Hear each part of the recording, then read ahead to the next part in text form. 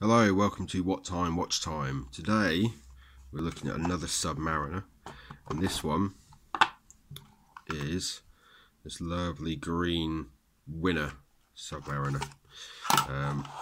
Comes in this box, sort of cheap, very cheap pillow, and a couple of extra links in which I took out, and that's it. That's all you get in the box. Let's get rid of that. Right, so the watch itself, here we go. So I've gone for the green here because I wanted to just see what it looked like, basically. This is a 40 or 38 mil diameter, like on the dial here. If you include the crown, it comes in at 43. It's a 46 lug to lug, so not very big. It's got a 20 mil at the top here on your strap, and it tapers down to 18 mil at the clasp, and it's 12 mil in its depth. So not a bad size. 12 mil again will go underneath your shirt and everything like that as well, on your cuffs. So not bad. It's got obviously a date magnifier, and like I say, it's an automatic.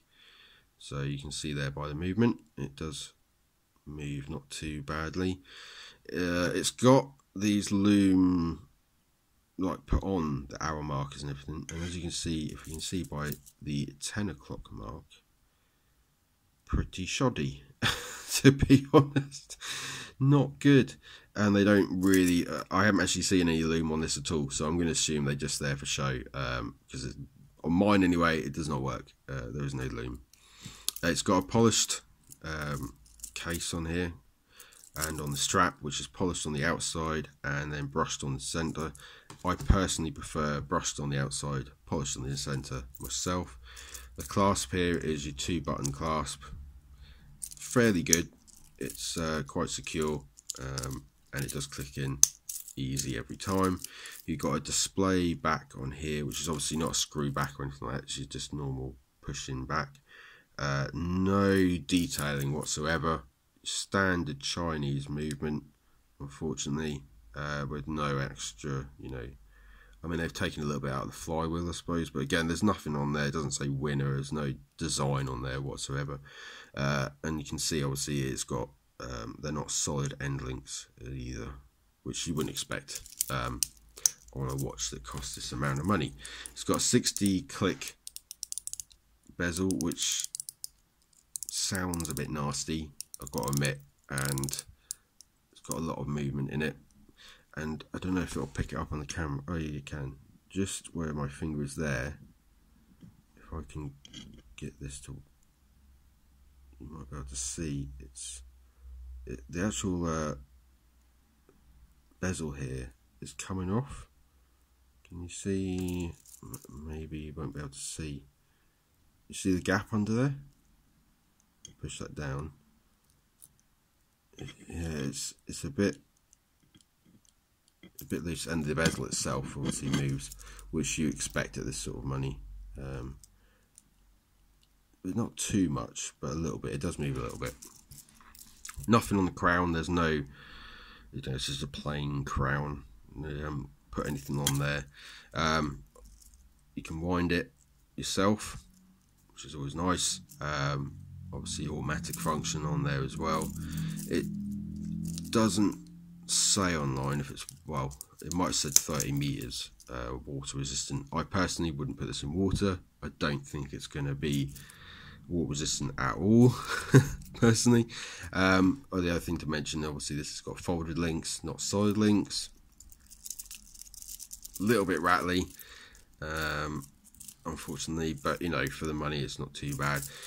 This is a smaller diameter watch, so on your wrist it does look a little bit smaller than I'd want it to, really.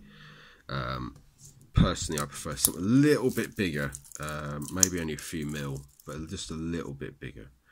But I mean, this watch was £11, and that included delivery. It's an automatic, granted Chinese, but it is automatic. I mean, there's a few things like this end link here. I don't like the way it does, that bit there. I don't like that at all. it always looks a bit cheap and nasty. I mean, if you take into consideration this is a Tavis, and that's got a solid piece here, and that just looks a lot nicer than it does on here. So, and it does tend to do this. You see, like, it does that. It's a bit, yeah. So it does look a bit cheaper, a bit nasty, unfortunately. But for a nice, cheap Submariner looking watch that you're not going to care too much about, it's okay, to be honest with you. I wouldn't want to pay more than sort of maybe £11–12 for one. If you can get it cheaper, then even better. It has got a bit of sunburst on the dial. The green is a little bit too light for my liking, and also on the dial here, the actual writing is not. You can see on the 50 there. If I can get it to focus properly, let's have a look.